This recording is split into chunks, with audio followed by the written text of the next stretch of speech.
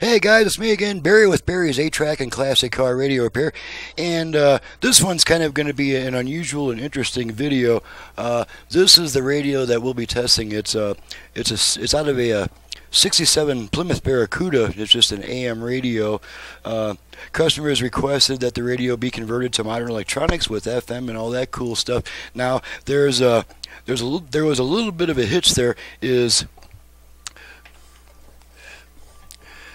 This is how much of the radio the customer sent me. Now, of course, this is not the same model, but basically the customer sent me the front panel with the tuner assembly and the linkage and the volume control, and that's it. That's all he sent me. He apparently thought that this mounts into the dash this way, you know, and that thus there wouldn't be a need to have a cabinet around the unit, which would be understandable because, you know, most of your home consoles, if you pull out the radio section, it's going to be just like this. It's not going to have a cabinet on the back of it because the back of the radio is already protected by the interior of the unit. So now this customer sent even less than this because in his tuner someone had stolen all 3 coils out of the tuner.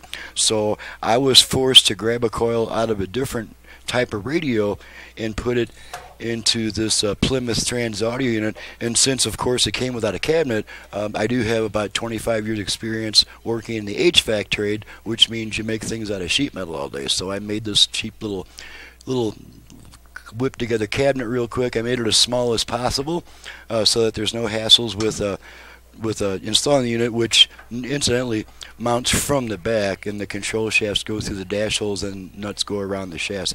That's how this radio is mounted. Now, some of these radios have a rear support, but this is 28 gauge steel, so it's just not going to add any appreciable weight. The radio is front heavy. You can see that the radio's it's very front heavy, so you're not going to need a rear support for this little radio. So now that I've shown all the extra work I had to do to get the thing, you know, to get an entire radio put together, let's go ahead and test it and make sure it actually works. Okay, get our antenna plugged in here. Okay, power up my bench setup. Turn the radio on. I got it set to FM at the moment. I have all 5 station presets set to stations in my area.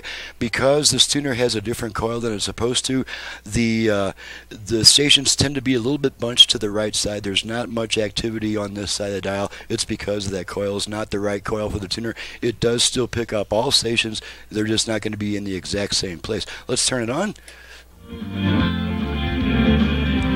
We'll just run through the presets real quick. Percent financing available. New unit. Okay, now we're going to go to AM, which we do by turning the unit off and then right back on within about half a second. So here we go, off, on. Okay, now we're on AM. We get one strong station around here. Whoops. Knob slipped off the shaft there.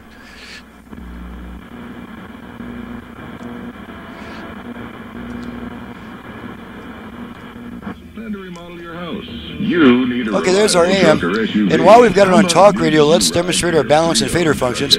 This radio, it'll power up to 4 speakers now, and so therefore it has a left-right balance and a front-rear fader. It's all in the tone control. I'm going to show you how to activate and use those functions. Okay, we're going to activate our virtual front-rear fader by giving our tone control 2 turns to the right.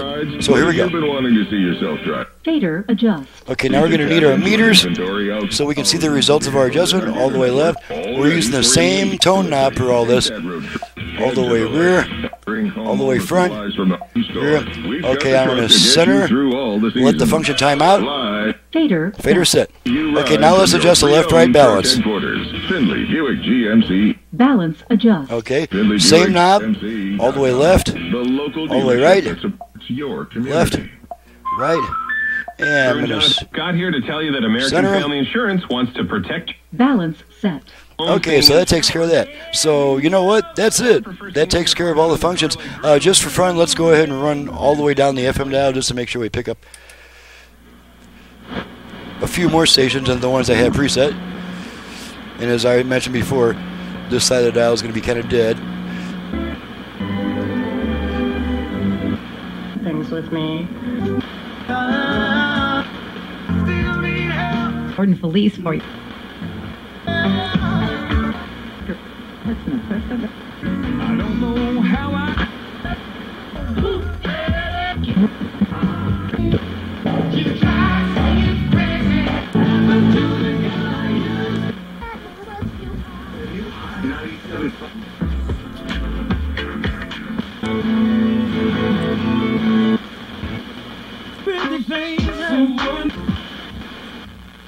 Here's a brief summary of the 2 o'clock news. To be an amputee because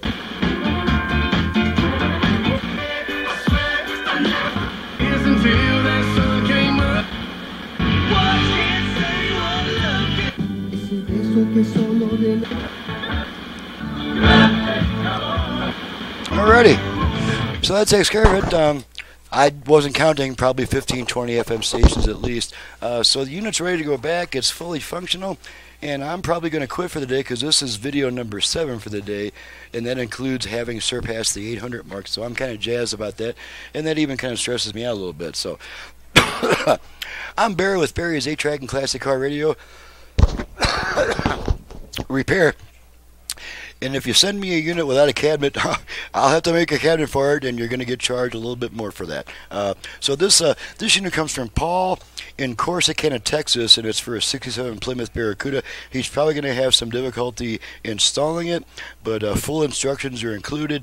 It's possible, since he thought that this unit would just drop in from the front, he's probably going to need an installer to help him get the thing in there and all that stuff and hooked up correctly. And I don't know how many speakers he wants to use either. So at any rate, the job's done. Everything's working right, and I'm ready to get out of here. Thanks so much for watching and listening. My website's in the description below. Please visit that before calling me with questions. And thanks for watching and listening. We'll see you guys next time. And thank you, Paul, for your business all the way from Corsicana, Texas.